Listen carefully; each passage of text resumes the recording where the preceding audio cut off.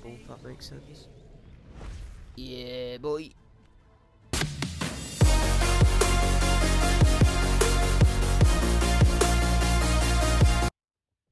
Yo, right guys, WS Gaming, and welcome back to my top 5 tips series. And today I'm just going to be reviewing Winston. So I've been playing Winston quite a lot in this season because I just find him, he fits into the metas. Because like I play quite a bit of Reinhardt, and like I don't know, I just think he's probably going to be one of my main tanks this season, which he is. I've started playing him quite a bit, and considering he fits into the meta, I thought I'd give you guys a quick preview on just top 5 things that you guys can start doing to improve your Winston play. So yeah, hopefully you guys enjoy the video. Make sure to subscribe and like the video if you guys enjoyed. If I helped you out, if I helped any of you guys out. So yeah, hope you guys enjoy the video. Alright, so starting off, it's going to be your bubbles, okay? So tip number 1, definitely about your bubbles. Your bubbles are probably one of the most useful things that Winston can use, because he can just protect any enemy on his team, give him a little bit of leeway. Just even though it isn't that powerful, like it's like a Reinhardt shield or an Orisa, but you can protect, say, a Mercy or something. So you guys definitely want to use it to protect players such as like Lucio's, Mercy's, Genji's, anything like that. And also use it to counter ultimates as well, such as Reinhardt and Soldier 76 or McCree or all the above. So yeah.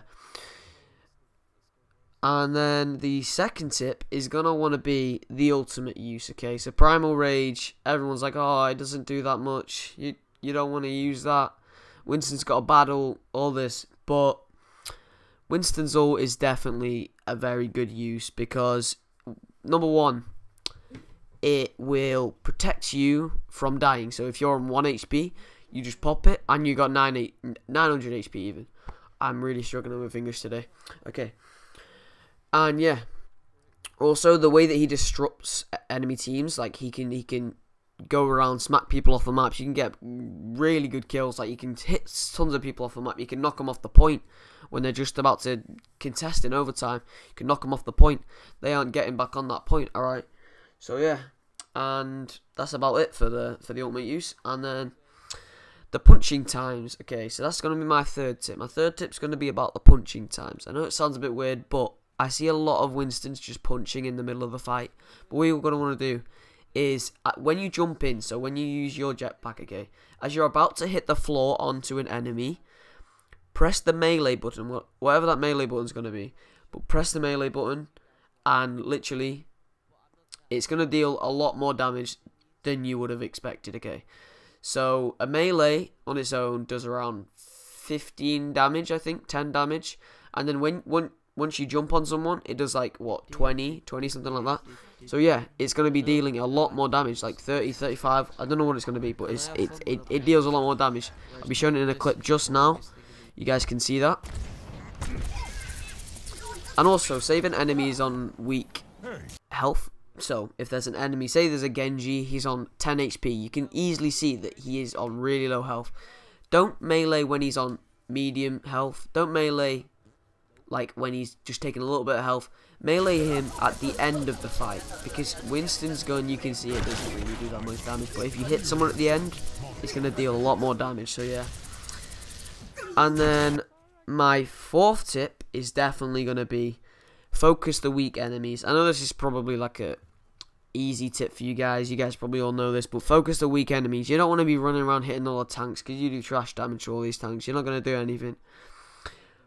So, for example, you want to be focusing all the healers, you want to be focusing all the DPS, all the tanks, apart from Reaper. You don't want to go near that guy. It can end your life in 2 seconds, trust me.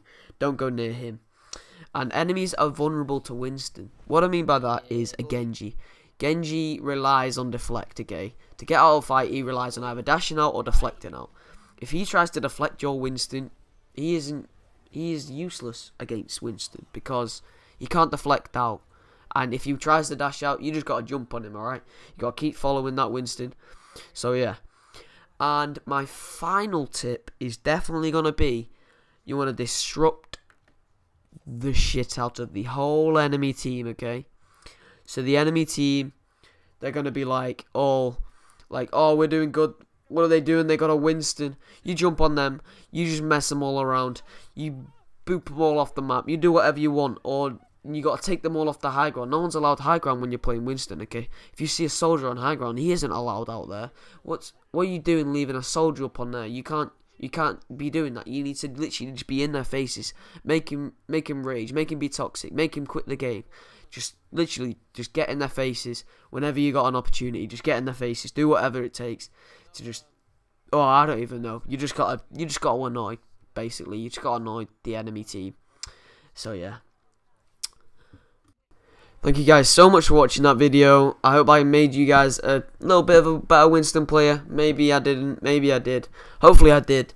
Because they're my top 5 tips for playing Winston. And I managed to hit Grandmaster, if not top 500, playing Winston. So yeah, I was really happy about that.